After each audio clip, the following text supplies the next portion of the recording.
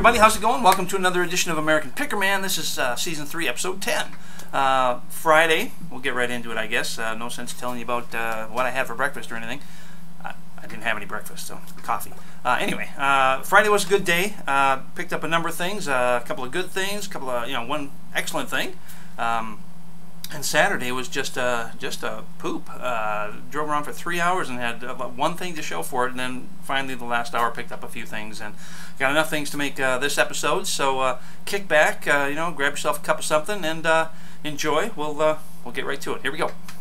For $2, not $3, picked up this Zebra thermal printer used for UPS labels, FedEx labels, that kind of thing. Didn't have a power supply with it, so I don't know if it works or not, but it looks like it hasn't even been used. If I can verify that it works, we're probably looking at $100 to $150. If I have to sell it as is, untested, more like around $50. But still, for $2, that's a decent buy. From my local thrift store, Goodwill. I'm sure you recognize the label. It's a Far Side mug. These are usually good for about $10. I paid 99 cents. For $1, picked up this vintage Hewlett-Packard infrared printer. I don't have any way of verifying whether it works or not. I'd probably be able to power it up and see whether it powers up or not. And that'll be about all I can do. I'm going to have to sell it as is, and I'm probably still going to get $10 to $15 for it. From our good friends at Tomy, for 50 cents, picked up this it's a pac-man coin bank. I think that's working right. I don't know. Maybe I should put a coin on there and find out. I don't have a coin. Can't do it. Oh well. I'll check it later. It still isn't worth a whole lot, but for 50 cents, it looks like about maybe a $5 to $10 item. Okay, here's I guess the tip of the week, since it's the only tip I have for you, so take it or leave it.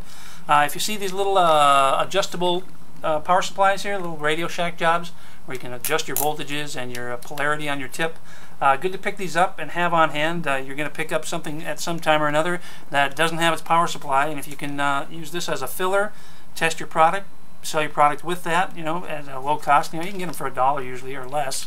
Then you've got a complete item to sell, and you're going to get a lot more for it because it's working and it's complete. So there you have it. Tip of the week.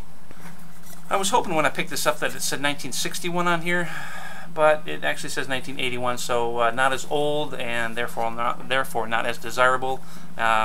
It's a Toucan Sam, for your Fruit Loops friend here. Ate a ton of Fruit Loops as a kid. One of my favorites. I always loved digging in the box for the prize at the bottom, whatever that might have been.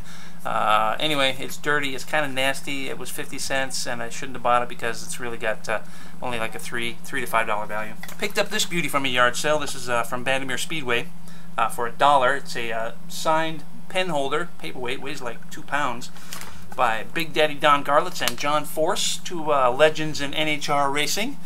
This is the COA, says, hey, they signed it, and there it is in black marker right on this heavy-duty paperweight. It doesn't have a pen with it, but I think I can find something to put in there, find a cross pen of some kind, and make it complete, and maybe get $20 to $30 for that guy. Didn't know when I picked it up that this would be such a great find, but here it is. It's All-Star Baseball by Catico. It's the 1942 edition, and it's not a very fancy game. It's just kind of a spin the spinner and see if you get an out or a hit or whatever, but it does have a little strategy to it. It's got all these little wheels on there. I know I'm gonna lose these if I tip it too far. Anyway, there, all those little wheels fit on there. You spin, you see whether you get a hit or a triple or a double, whatever. It's all loaded with all sorts of stars from the 1940s, of which I don't recognize a whole lot because I wasn't around there, but there, Joe DiMaggio's in there. There's a few others that I recognized. Bob Feller. Anyway, I'm looking at my crotch here. That's not very exciting. Anyway, I paid $1 for it, and it turns out to be quite a remarkable find. These things usually go for, if they're complete, which this one is, looking at about $100 to $150. For $2, picked up a handful of old calculators here. I'm not going to take them out of the case here because they're just not worth it. It's a SR10, old TIs, SR50, a little bit better, and this little thing that's not worth the price of a new battery, really.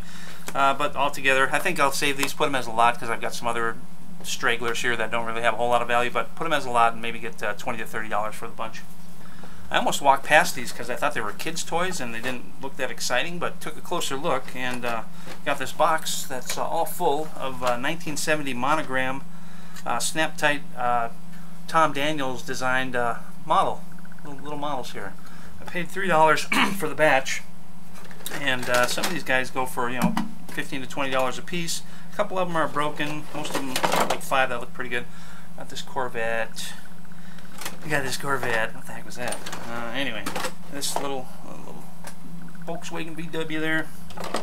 Anyway, so I paid $3 for the whole works, and you know, 10 to 15 on any given one of them. Maybe a little more, maybe a little less. So we're looking at about $50 or so for this box. Got this Radio Shack Pro 62 scanner, a little handheld job. It works okay. Yeah, hear the static? It works fine. It did have some battery acid corrosion in there. Clean that up a little bit.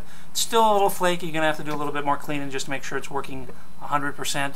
I paid $1 for that, and not one of the better models. It's only worth about $15 to $20. For $1, got this electronic sensory backgammon game by Saytech, I think it's called. Saytech, I don't know. Something Tech. Works fine. Good little piece. Dollar will be about $20 to $30. Take a quick trip to Polaroid land here. Picked up 3 Polaroid cameras, all at the same spot. Surprise, surprise. For starters, we'll show you the land camera, the 800. You know, it does have the flash on it. I didn't actually see if the flash had any added value to it. I'm sure it must, but that thing's a beast. These things don't go for a whole lot, maybe around $20. Looks to be in pretty good shape, so I paid, I think, $10 for all 3 of these that I'm going to show you. So there's one. Haven't taken this guy out of the box yet. Not going to. It's so nicely taped up and strapped up with string there. It's a super shooter. This was part of the 3 for $10 deal. These goes for around $10 to $15. These goes for about $10 to $15. The last of the Polaroids, and the best, is the Big Shot. I'll leave that in the box as well. Very nice condition, and these typically go for, they kind of vary. I mean, from $30 up to, you know, $50 $60. I'll hope for $30 or $40. That'll work for me. Always on the lookout for these. I've had them a number of times in the past. The Stephen Cosgrove Serendipity books. You know, they got the cute little bunnies and the cute little, you know, they're all like environmentally friendly. You know, be nice to your neighbor kind of books for your kids. Individually, they'll only sell for like $1 to $2, $3 maybe. But this little lot of 9 will probably get about $20. So I paid $1 for that. In all my years eBaying and yard selling and everything, I think I've only bought one trumpet. Usually they're way overpriced, and they're well used, or beat up, in other words. But this week I picked up a beautiful Yamaha here. Looks like it was barely used. Kid probably played it, you know, for a couple weeks and then decided to play the banjo or the fiddle or something. But he certainly left this one in great condition. I paid $15 for it, and looks like these guys go for about $200. So good find. Oh, there's the mouthpiece.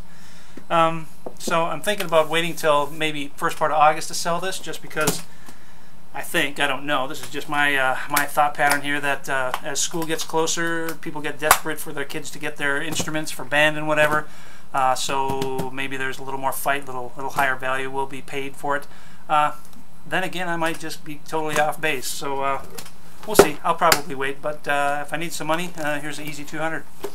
PlayStation games are like scratch tickets, and this is a scratch ticket that turned out to be a little bit of a winner. It's Elemental Gear. Let me try that again. Elemental Gear Bolt. See, coffee does work. I paid $1 for that, and that looks like about a $20 purchase right there. Here we got a Longacre dual timer clipboard for drag racing. Right there. It says 5. Actually, it said 10 on the box, 5 on the clipboard. I got it for 3, so that's a pretty good deal. I saw a number of these up on eBay, and they were all over $100. But none of them have sold for the past month, so I'm guessing they're really not worth $100. I'll shoot for 50, maybe 75, and see if we can get that for it. If so, that's goodbye. Picked up a couple of electronic handheld games. We're all familiar with the value of the Yahtzee, $20 to $30. Picked up both of these for $1 total. Got the Hangman, not such a great game there. These guys only go for like $2 to $5, so I'm going to pair the two together, see what happens, and give the person who buys this the bonus of a very exciting Hangman game. It's not a bad game, but just not very popular. Picked up this Radica Free Cell, another little handheld game. These are a good little item. I paid $2 for that, and that will probably go for around $25 to $30. Took a shot on this Anchor Hawking milk glass mug here. H is for horse, the soil he does turn, and other hard work for his keep to earn. Flows right off the tongue, doesn't it? Anyway, it's a cute little kid's cup. Paid $1 for it, and $1? No, 50 cents. Has a little bit of value, maybe $10 to $15. Top find of the week in this here box here. It's a BK&T. It's a Becker knife and tool, and it's a knife, and it's quite a nice knife. This is called the Crewman BK 101, I think it is. Yes, it's a military knife, you know, combat knife kind of thing. Sturdy piece, I tell you. It's brand new in the box. It's got all the goodies in there, all the papers. It's got the sheath unused. Paid $5 for it. I'm embarrassed to say I tried to get it for $3, but I really didn't know the value of it. Hadn't purchased this type of knife before, but I was guessing maybe about a $50 knife just from, you know, past experience. Turns out this baby is worth this baby is worth about $200 to $300. So certainly takes the top spot of the week. And with that, we're gonna say adios. That's it. That's everything for this week. Thanks everybody for helping me reach that 100,000 view plateau. Here's to more of that, and hopefully you'll stay entertained and you'll keep coming back for more. Tell your friends. Stay tuned for updates on a few things that sold last week, and we'll catch you next time on American Pickerman.